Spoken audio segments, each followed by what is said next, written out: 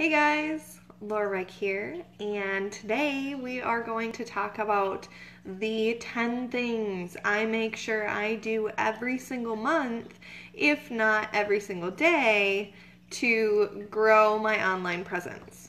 So, for those of you who are just joining me and don't know who I am Laura Reich, and I own Envision Advertising. I am a social media manager, a graphic designer, and a virtual assistant. And so what that means for you is I actually help solopreneurs find themselves and their strategies in the online world to make sure that their online marketing works for them on a budget. So without further ado, the 10 top things that I make sure I do every single month that I feel is extremely important when it comes to my social media strategy. So number one, I have my list here, so we'll go through them all together. But number one, everybody knows I love Pinterest. So my number one to do that I do every single month is I participate in Pinterest groups. I'm almost daily. I make sure that I have my relevant content going to those Facebook groups. If it's a Instagram Facebook group, I'm not going to post a Facebook blog that I did. I'm going to make sure that I'm actually relevant. But I do that every single day. Every day. It definitely helps grow the following that I have, the traffic that I have, and just overall people figuring out who I am and why they should care. The number two thing that I do is I will research relevant hashtags. I wrote a blog post on this on my website, a couple of different websites and programs that I personally use to find the best hashtags for my business that are relevant to who I want to connect with and relate to. So you can go and check out there how to do that, but I will make sure that I update that list. I use Evernote, and I keep a list of different hashtags that I find are working the best for me, or that have the most traction with other people that I want to connect with. And so I will keep that list in Evernote, and then every single month I'll go back to that list and make sure that I'm double checking, are these the hashtags that are still being used? Did I change my goal for my business for this month? Do I need to be reaching out to a different crowd? Did something change in my strategy where I need to make sure that these hashtags are still going to reach the intended audience that I want for that strategy? So I will go and research relevant hashtags every single month, make sure that I'm still up to date, make changes. Social media is changing every single day, so just keep up with that on the hashtags.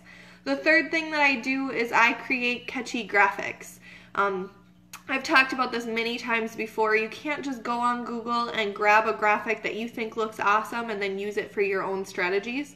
You need to make your own graphics.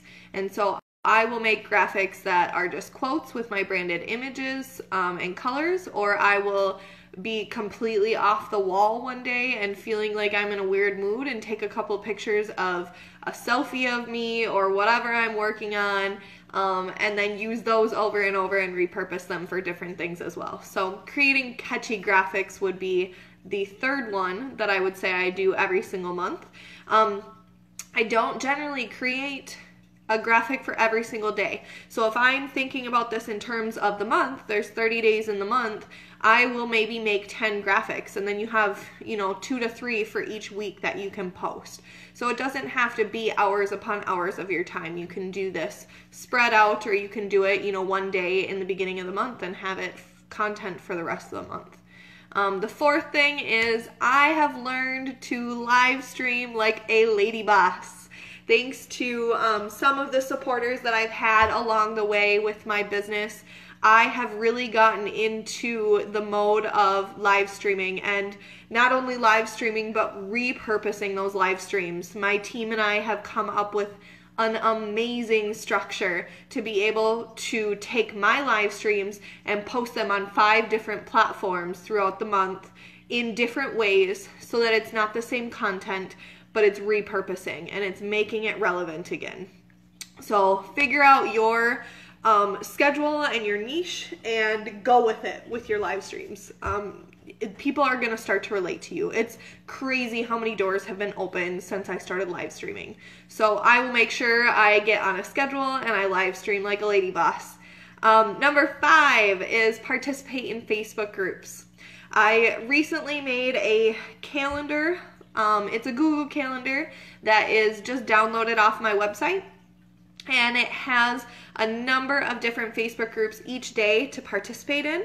Now, when I say participate in Facebook groups, I don't mean be one of those people that just stroll through and then post your promos on promo days. I mean go in there and provide value. There are certain groups that do live stream days. There are certain groups that say, just post your content days, like your blog, or if you're struggling with something, go in there and start a conversation and provide value. It's crazy the amount of people that I have connected with in different Facebook groups that I never knew even existed until I started looking for them. You can use the search bar in the top of your Facebook and start typing in different types of groups or relevant people that you want to connect with. I started connecting more with mompreneurs since I am expecting our second. And so I found a lot of Facebook groups for mompreneurs, and it's been really fun to connect with them and talk about struggles they've had, struggles I've had, different things, and just get on a different level with them through those groups. So go in and post polls, post quotes. If you're struggling that day, let them know, be vulnerable, ask for help and feedback. Everybody has those days. Nobody's gonna be offended or upset at the fact that you're helping them, but all of a sudden you're having a bad day. Nobody's perfect. They're not gonna care. They're gonna see the realistic side of you. So be sure to participate all the time in Facebook groups. Seriously, it is amazing how many connections and growth you can see come from Facebook groups. So that is tip number 5.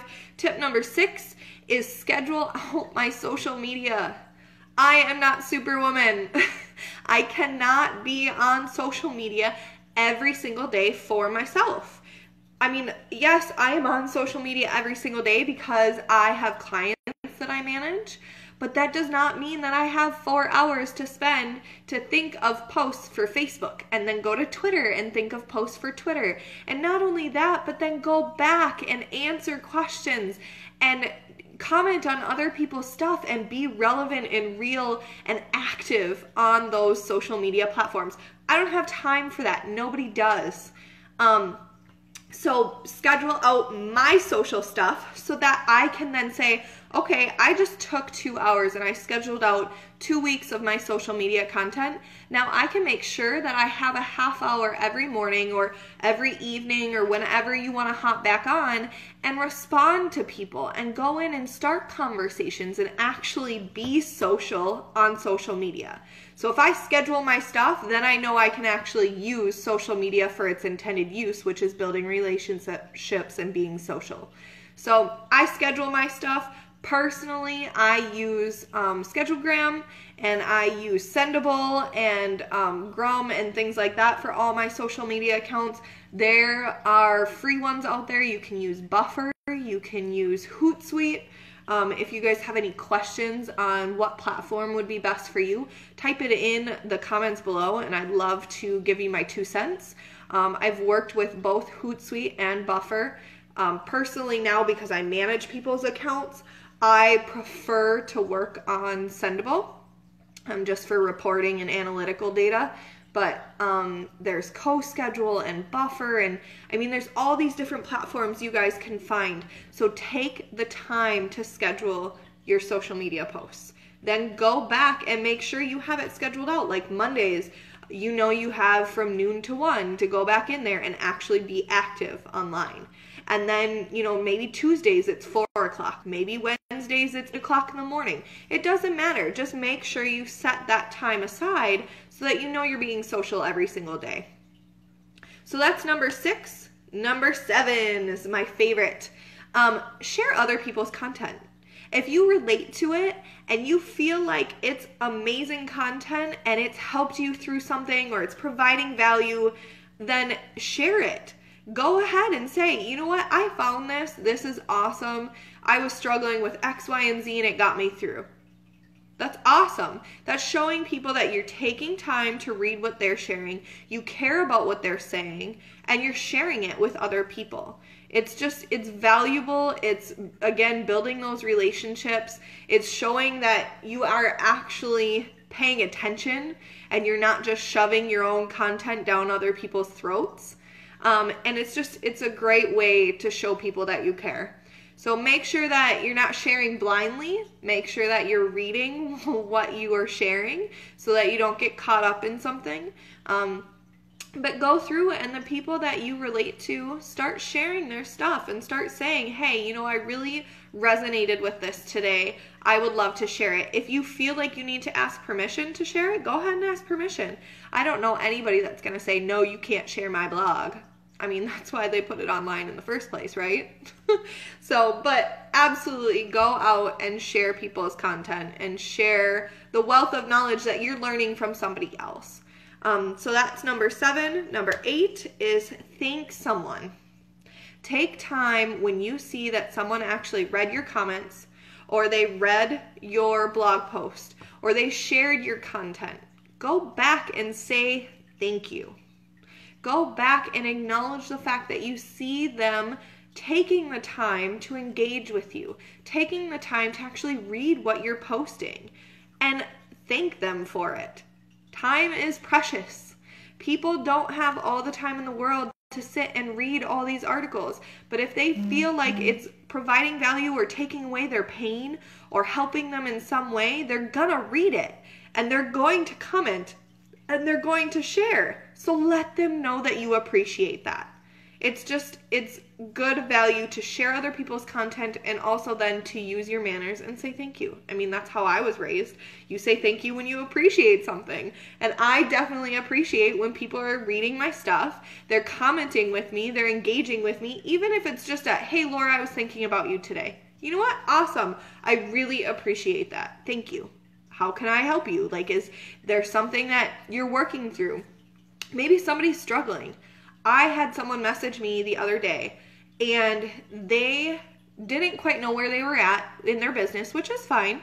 That wasn't even where we were going with that conversation. But she said, you know, I need to put off this conversation and talk to you in a few days. And I said, why? I said, is everything okay? And that just opened up a whole door for them to go in and talk about some of these personal things that, you know what, nobody had listened to them that day. Nobody had said, how can I help you?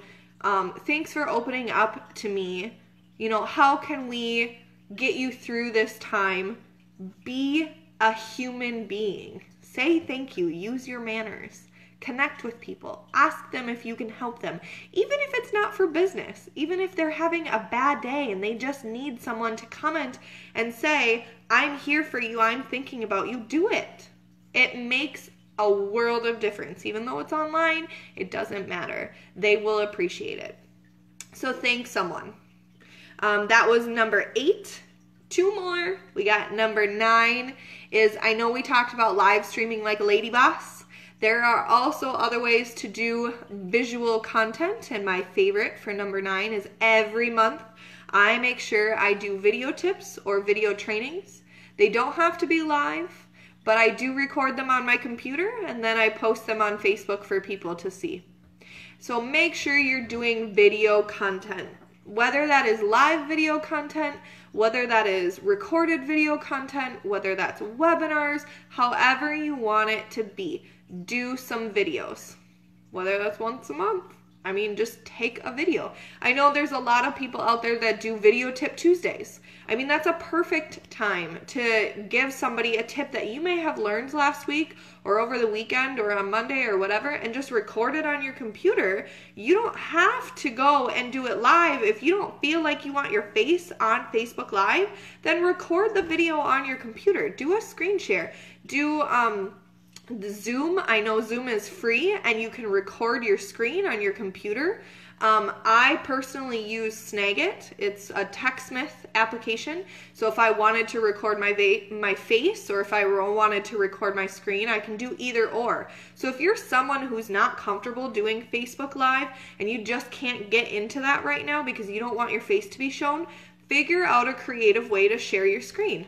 Whether that's slides, whether that's showing them a tip, whether that's taking maybe a video of, like, if you're a beauty product, maybe you're doing a makeover on someone and you don't want to show your face, but you have consent to show the face of the person that you're putting makeup on.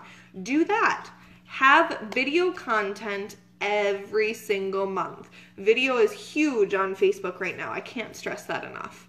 So I make sure I have video tips and training aside from my Facebook Lives every single month. Now, the last one that I have for you guys for tip number 10 on 10 things I do every single month to make sure I'm growing my social media presence is I put a small budget. I don't have a large budget for ads, but I put a small budget into advertising online. And typically what that involves is whether I have a webinar coming up or whether I have an awesome blog that I really think people would relate to, I will put an ad to it and kind of give it that extra boost that it needs to be seen. So those are my 10 tips. I'll run through them one more quick time. Participate in Pinterest group boards, research relevant hashtags, create catchy graphics, live stream like a lady boss, participate in Facebook groups, schedule social media so that I can be social in real time, share other people's content, thank someone for sharing your content or just for being present with you, video tips and training, make sure you have video content monthly, and put a small budget to ads, whether that's $5 a month or whether that's $50 a month. Just put a little bit to ads in some strategic way. If you guys have any questions or would like to talk further about other ways that you may be able to grow your social media presence monthly, definitely type it in the comments below and I would love to discuss with you guys. Thanks.